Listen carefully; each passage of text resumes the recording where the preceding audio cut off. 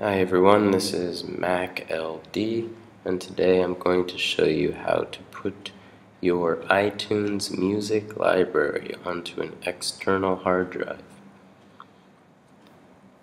What you want to do is go to iTunes, go and open it up.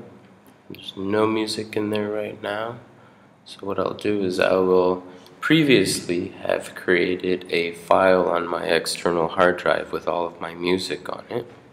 And then I'll just go to the iTunes icon up here and go to Preferences, Advanced, and you're going to want to change this and select the folder, select your external hard drive and select the folder that has all of your music in it.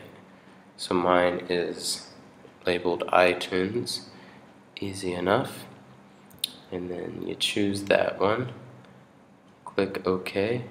Now it's not immediately going to import all of that music. You're going to have to go up to File and then Add to Library.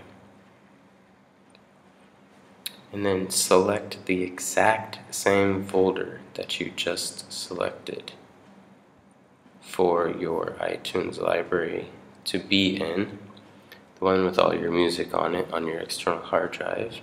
And once you choose that, what it's going to do is it's going to import all of that music, but it's not going to import it onto your computer. It's just going to create a path to all of the music onto your external hard drive.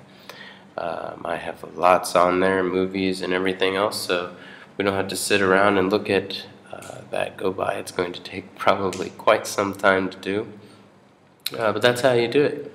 Any questions, go ahead and ask, and I will put a link to my website down below in the description, on the video description. Thanks for watching.